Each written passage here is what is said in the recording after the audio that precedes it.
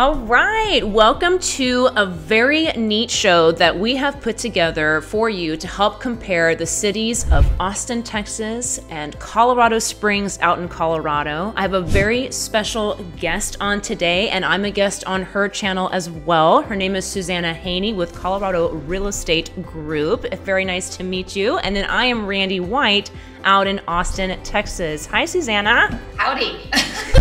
Oh, yes, perfect. Yes, I'm super excited to be on your show. Thank you so much for having me. Of course, yeah, and thank you so much for having me on your show as well. So this is going to be aired on both of our channels. We felt like these two cities have a lot of similarities as far as people seeking us out.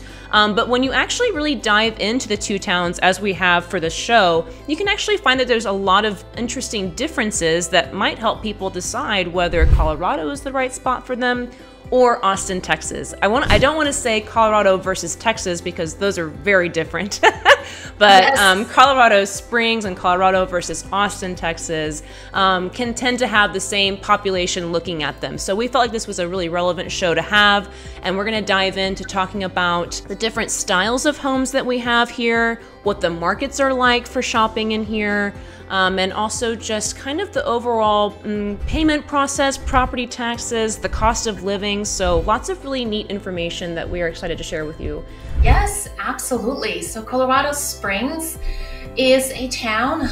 It seems an ever-growing town, but currently we have 693,000, and that's been just ongoing. I think pretty much like Austin, just ever-growing, and we do have our growing pains. I will admit that. Just real quick for reference, how big is Austin, Randi? So Austin used to be tiny, but it's really not anymore. We are at just over 2 million as of 2023. Woo! So, and it's growing, I think the number said about 20% every year or something. So it's wow. Nice. Now, when I say the 2 million, that's not Austin proper.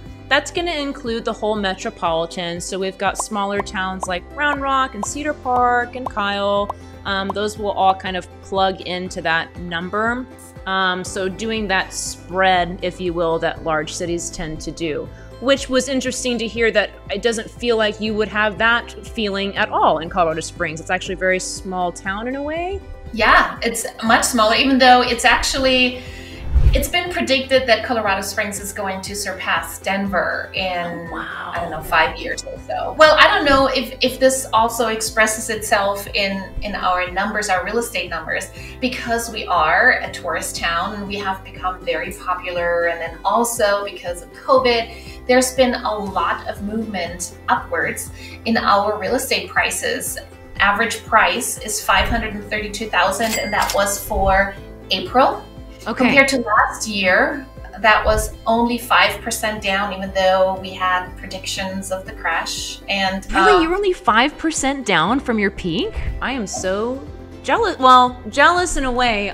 I needed Austin home prices to come down, so I'm glad that we did. But 5%, I mean, that's incredible. There's other sections of this country that we're doing 15, 20, 25%. So that's really neat to hear. So when you say it's a tourist town, what are the tourists coming from? What do you guys have for them to dive into? Well, the mountains. Okay. First of all, Gardens of the Gods is just the big draw here. Okay. Yeah, all hiking, outdoor mountain biking. I mean, it's so pretty.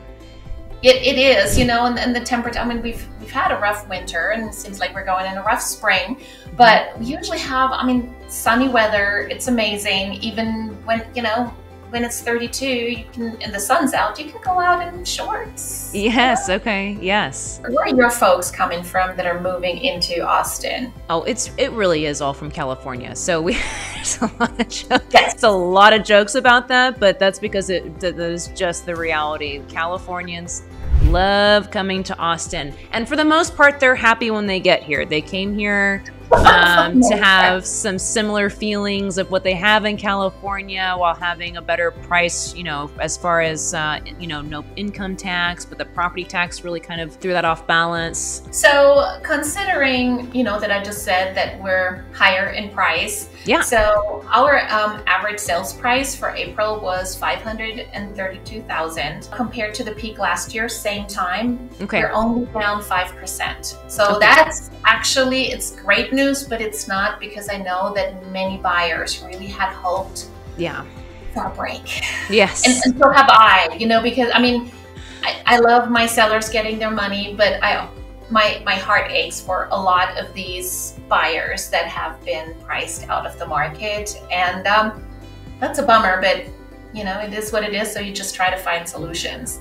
So what are the different brackets that you have of when somebody's coming to shop there and they have their certain budgets? What are the different kind of brackets that you see of anybody that's interested in going out there and understanding what the terrain looks like in that way? Folks hope really to find something under 400, which is really tough. We only have, so we sold 233 homes last month in that price bracket, so under 400, but 180 were only listed. So we're having quite a churn and burn rate in that area. Actually, it reaches up quite high. The houses in that price bracket were on average built in 1971, and they're all pretty small, around 1,400. So what comes after the 400,000 priced homes? Then what's the next section of homes that you would have? So I was a little bit more detailed because things really change after that, 400 to 500. So now the age of homes goes from 1971 to 1995. Really? Okay. Are we moving sections of town as we move through these different brackets? Okay.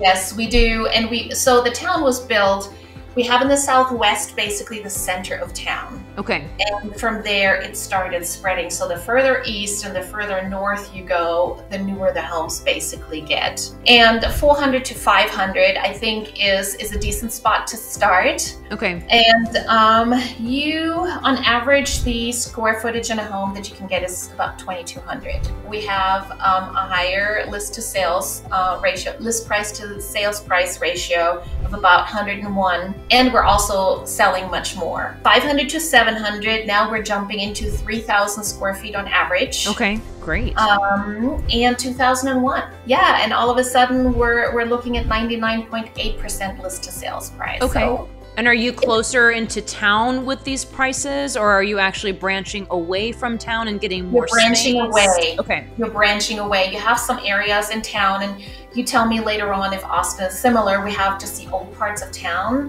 where you have just the big mansions. 700 to 900, we're still in 2001. Average size of home is 3,700, but we only have 100 sales in that price range. Okay, that's interesting. I mean, those are big houses. So I guess it makes sense to me to hear that there's only 100 sales for that. That'd always be like a town full of these huge mansions. Well, I recently saw a report that Colorado Springs has the biggest average home size in the nation. So once you get past 900,000 to 1.5 million, your average home is 4,500 square feet. Oh, okay, okay. So they just get ginormous. Okay, and again, not really even focused on being city center with those prices. We're probably still on the outskirts, and it's all about the size and the property itself versus location. So you have certain areas where people just build bigger. So you have the Broadmoor area, and Broadmoor with its hotel just has all this reputation. So there are huge homes there. And then in the north part of town, Monument, Woodmore area, that's where they had the room, and that's where they built them really good. Yeah, that's it on my end. But I'm curious to hear how Austin is looking in terms of those numbers. So it's kind of interesting. It almost seems like when you receive a buyer and you're interviewing them and hearing what they want, I think I almost ask different questions compared to maybe the kinds of conversations that you have. So it's really interesting learning about the differences between these two cities, because they sound to have very different vibes actually when you dig in, like I was saying at the beginning of the video. So when a buyer comes in, the first thing that we're going to figure out is, are you trying to be central to Austin? And so I have kind of this urban bubble that I stay inside of, that I'll make sure to have a map displayed of. It's inside of all of the freeways. There's this big circle there. And we can do prices in there from about 500,000, and this is just single families, because if I start getting into condos, then that would be too complicated. But you can do condos with enormous HOA fees in the 200 to 300 space. But for single families to be inside of this urban bubble, you can be anywhere from the 500,000s and then up to like several million. So depending on your budget, we're going to, of course, we'll start off with looking at the more to $500,000 to $700,000 homes, but you're going to be looking at a home that is probably from the 1950s to the 1970s, maybe even the 1940s sometimes. Yeah, that's kind of, and the square footage tends to be very small cottage, so maybe anywhere from 12 to 1,600 square feet if it's 500,000 to 700,000. Then you can get into the more 700,000 to $1 million space. And now we're looking at maybe 1,500 square feet up to 2,000 square feet. That's your square footage. Your home is going to still be 1960s, 1970s, or cottage style, cute, adorable, vintage. If you're spending in that, I think I said 700 to 900,000, or up. No, I'm sorry, 700 to $1 million. So. Yeah. And then you can go over $1 million. You can have still these old vintage historical homes that are beautiful. They've been maintained, they've been updated, and they're just glorious, and they're in the middle of the city, and you can walk to your favorite coffee shops. And so they're spectacular, and I love touring those houses. Or people want to have, they don't want to fuss with the old houses, which is totally understandable. And so there's a lot of really neat custom home construction that goes on in the middle of Austin. But the price tag is high. I mean, it used to be we could probably play around in the 1 million range for the new custom builds, but now they're like really 1.5 to 2 million to look at those. So affordability issues for Austin for sure. Okay, so whenever you're not trying to be in that kind of urban core or the west side of Austin, then you kind of have these similar situations on the north, east, and south sides of these suburb towns. And they're all really darling and unique, but also we're just slowly spreading into them, and it's all feeling like Austin. And so that's gonna be things like Cedar Park, Round Rock, Pflugerville, Manor, Kyle, and Buda. Mostly, I have to make sure that you're hitting the threshold of about 350,000. Are you looking for more square footage, like 2,500, 3,000? That's certainly out there. Are you looking for big master planned communities? They definitely have that. And so it really depends on what side of town do you need to be on. How much space are you looking for? And the price ranges can, like I said, be from about 350, but can go on up to $1 million themselves. Really, the most common prices that I see in these towns that I'm describing is about 400 to 550 right now, and our average price at the, or our median price at this time is 535 for the Austin metropolitan area. And so the list to sale price ratio for us right now is about 98%. So we're not really hitting 100%. We can in certain neighborhoods and certain like hot areas. We're not doing the price correction anymore. We actually finished that in like March of 2023. Our peak was July of 2022, and we dropped about 25% and stopped falling in March of 2023. So just like you ask your buyers, where do you want to be? Do you want to be inside, outside, and so on? I have a similar question for my clients. Yes, and it's usually, do you want to see the mountain or do you want to be on the mountain? You know, how outdoorsy are you? And usually people that are very outdoorsy, they want to be close to the mountain. Yes. And that happens on the west side. East side is new. We have lots of amenities, you know, sports complexes and movie theaters and Whataburgers and In-N-Out burgers now. I feel that a lot of people that are coming from the East Coast, they're used to a certain style of home, and I feel like they might be a little bit more drawn to the East Side, and because it's new, it's also pretty, usually, you know, pretty, whereas on the West Side, you have older homes, and like you had mentioned before. So I think one of the really big differences between my city and your city is basements. Yes, never experienced a basement. I just see them in movies and shows, and I think they look so neat. If you were to purchase in Colorado Springs and I send you a listing and it says 2,500 square feet, the basement is included in that. For the city of Austin, so this is just Austin proper, the typical tax rate is about 2.24 because every neighborhood, every county, every city has a different rate. And then whenever you get outside of Austin, there's some towns that Westlake Hills is notorious for having 1.7 right now, and everybody's very jealous of that. So what about for you guys? When I talk to people moving from Texas here to Colorado, it seems that so far our taxes have been about a third. Wow.